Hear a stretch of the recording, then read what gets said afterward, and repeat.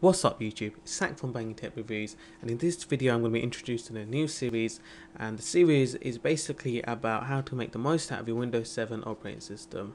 And the first video I'm going to start off with, is a task scheduler. It's when you can turn off your computer at any desired time.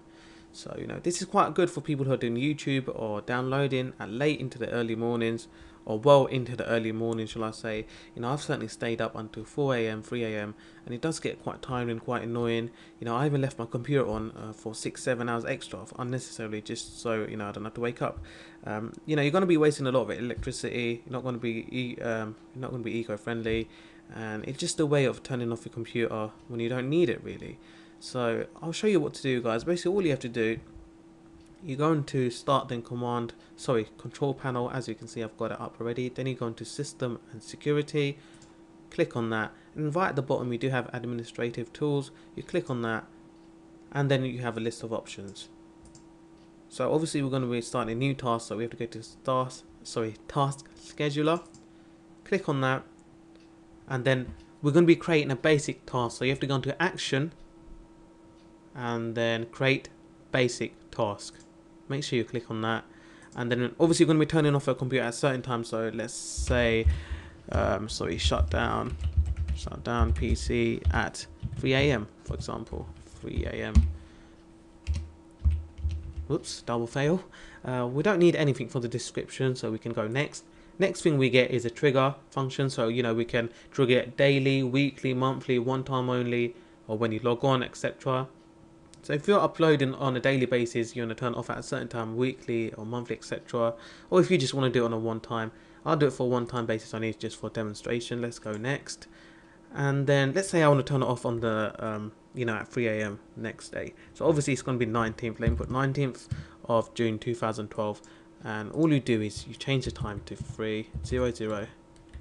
So it will shut down at 3 o'clock exactly. You can also synchronize across time zones, but I don't need to do that. And the action will be to start a program. So I'll go next again, and then the program script is going to be shutdown execution. So you can type that in, shutdown.x, but I'm going to browse it to show you where it is hidden. We're going to local disk C under Windows or system, and then system 32, or if you have a 64-bit computer, it's going to be under system 64. I don't want to look for it, it's going to be too long, so all you can do is type in shutdown dot, and then will come up shutdown.x.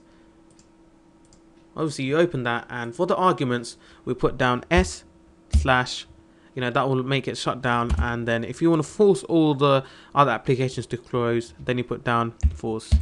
So that will, if you don't have to worry about anything saving, etc. If a system crashes, then that will just force everything to close.